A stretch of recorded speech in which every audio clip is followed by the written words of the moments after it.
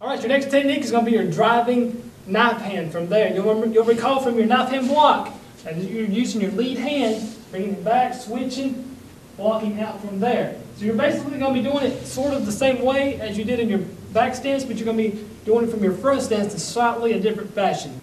When you get to right here, you're going to open it up, get your hand ready, step in, strike, and back. So I'm going to turn it, hit with the side right there. Remember to keep your fingers closed and your thumb in from there when you come in with it. Step up, bring that hand back, open it up, step in, strike, and back. One more time with the left hand.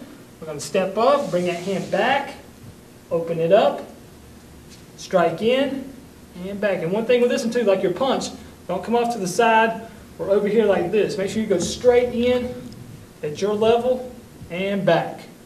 Stepping up, bringing that hand back, getting that power from back here, stepping in, striking, and back.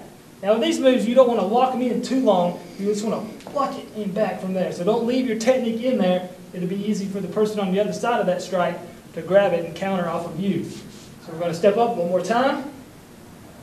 Bring it back, in, and back from there. Let's go ahead and do one more.